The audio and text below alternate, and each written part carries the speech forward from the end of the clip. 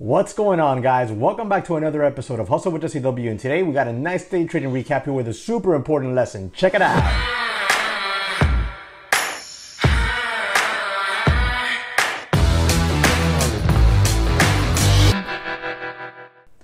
All right, guys. So today opened up very promising. You know, we had a little gap down here on the SPY. It was starting to grind upwards, holding VWAP. And out of nowhere, boom. I think there was some headlines about some possible UK tariffs. Boom, you know, and it just came down. And it brought down a lot of stuff with it, you know. I was watching a few stocks this morning. CTIB was one of them. CTIB was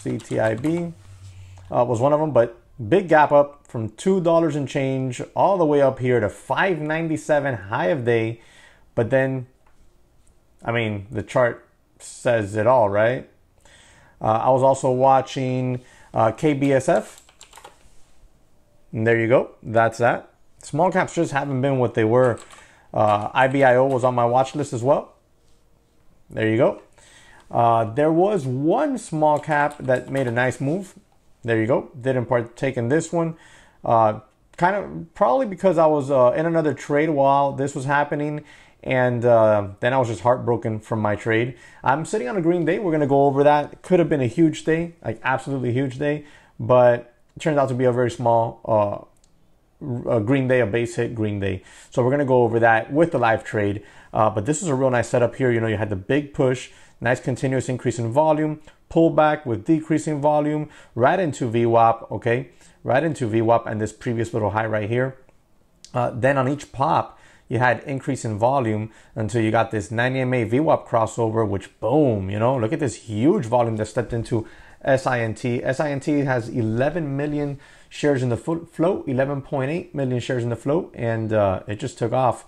It would have been nice to have been in on this right here in this 180 area, you know, stop just right underneath. Golly, man.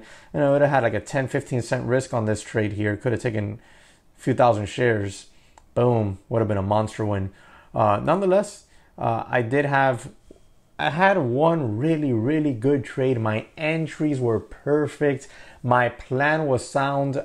It triggered. I put out an order on the ask. It didn't make it to my order by a few cents. And then out of nowhere, I saw something on the level 2 in time and sales that said, hey, this is going to get ugly, and it's going to get red, and it's going to get really red really fast. And that signal was super easy to like pick up on. It's not something that you would just pick up on from one day to the next. It takes time, you know, screen time to catch that, you know, to see it out of your peripheral vision. And then boom, you're like, okay, well, I got to get out of here. And even then I still fumbled my exits. I could have exited with a much better profit than I did, kind of like yesterday, where I exited with a nice, you know, $500 winner. Today, I didn't exit with that much. I exited with a base hit.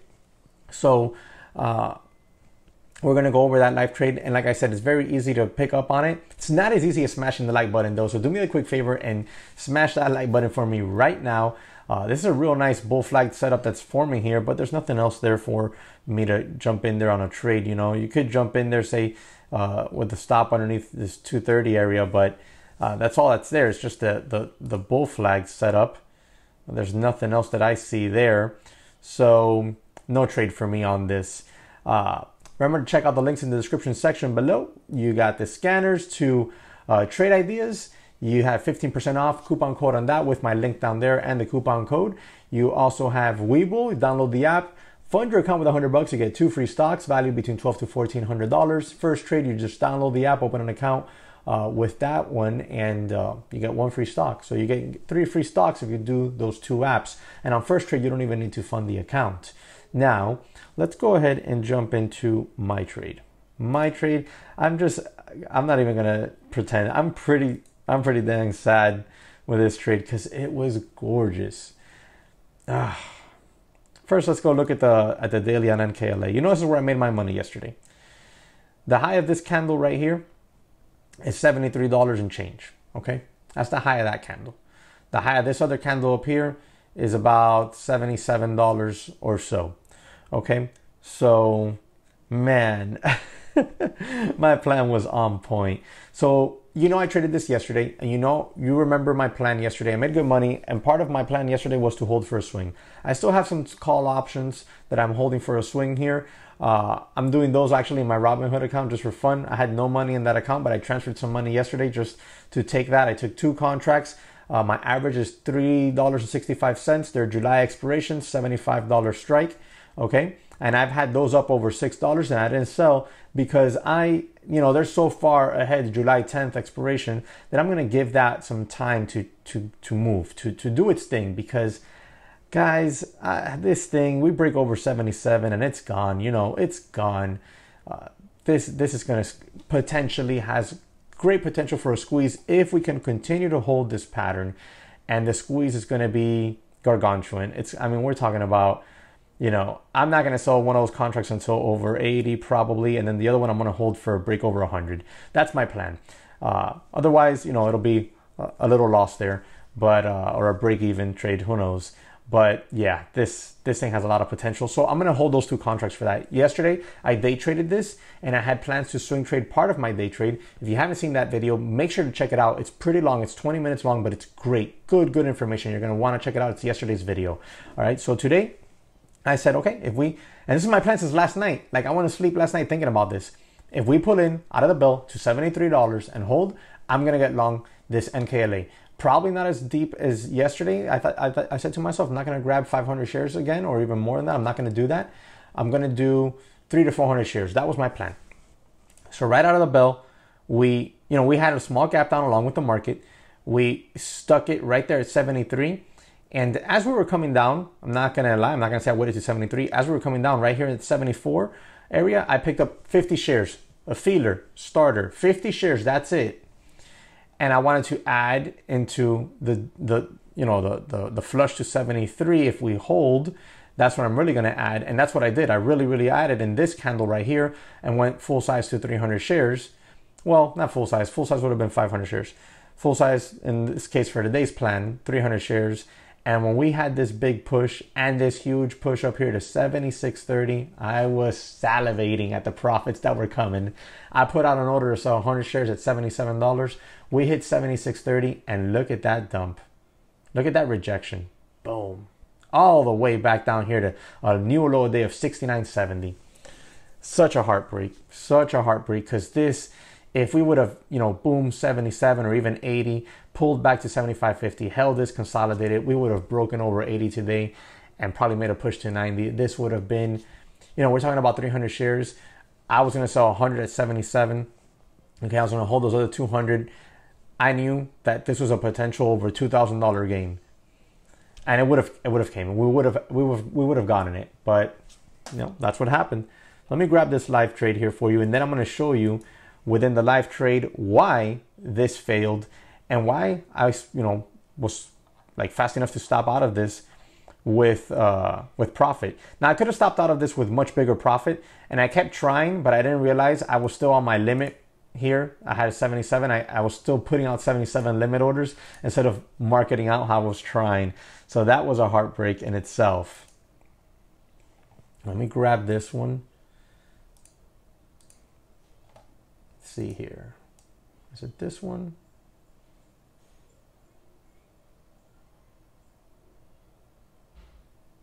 Okay. So here we go. It is this one. This is where I enter.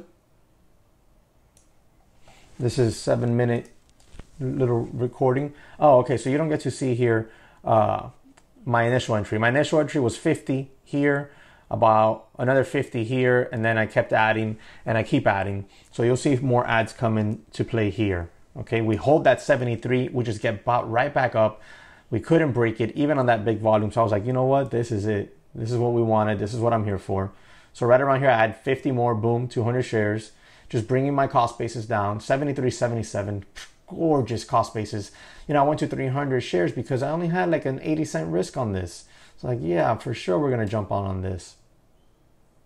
Right there, I add another 50.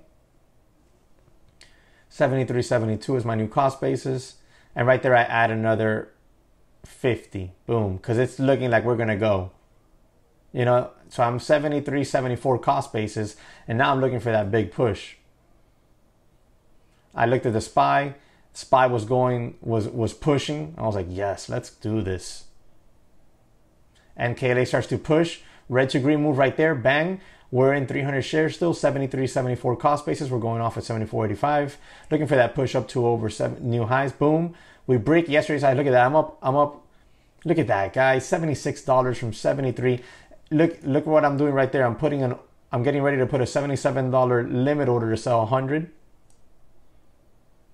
I put out that limit order. I'm up over 700 bucks unrealized.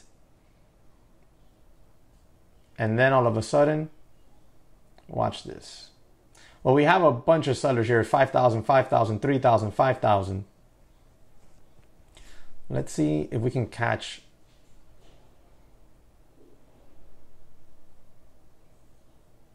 where the dump starts. The dump starts right there. Watch. Look at this rejection. Look at that. All the way back down to 75. Look at these sellers, guys. 10,500 shares. This is one dude just splitting up his orders. 10,500, 10,500, 10,409. You know, all at 75 and change. Party pooper to the max. 8,000 got taken out. 10,000 still here. 4,000, 5,000. Look at that. Look at that action. Meanwhile, I'm clicking the sell button trying to get out of these, you know, for a nice take profit at the minimum. But I fumble it because I'm on limit order instead of being on market order. So then, let me see here. Boom, we're in there. I still haven't figured out that I'm on limit order instead of market.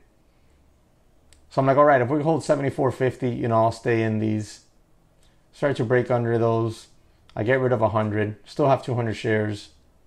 I'm like, you know, I'm thinking to myself, look, I put my cursor over it.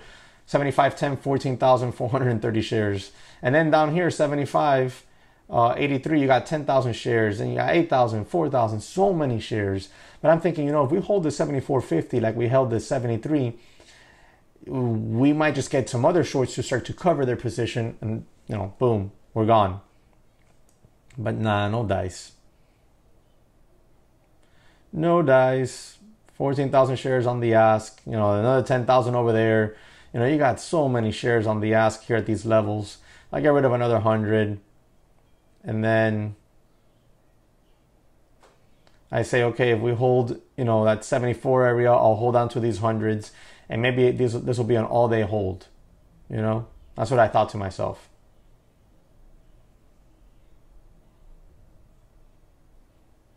But we don't. Right there, I get rid of those.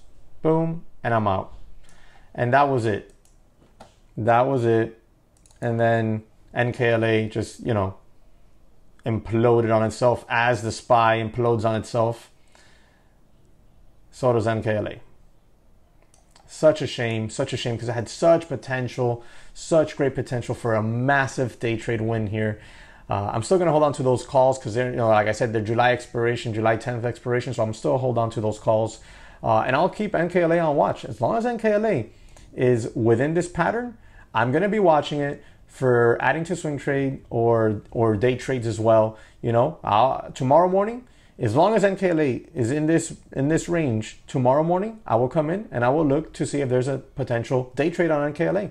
Because if I can catch an NKLA day trade, managing my risk how I'm managing it here, getting in on these really good entries, the risk reward is huge. You know, I'm risking $1, maybe $2 on some of these trades, you know, $2 and change at max for the shot at 10, 15, $20 a share wins. So I'm going to keep watching this, and believe me, I'd rather get a little boring in the trading and make a massive win versus going out there and playing with, you know, junk like this that's done absolutely nothing. You know, nah.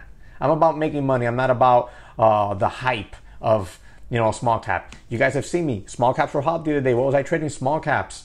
Before that, what was I trading? Options. What am I trading now? NKLA. I go where the money's at. And that's what we're supposed to do as traders. Let me know how you did. Drop it in the comment section below. Remember to smash the like button for me. Subscribe to the channel if you haven't. Hit the notification bell so you're alerted when I upload my next video. And I'll catch you on the next one.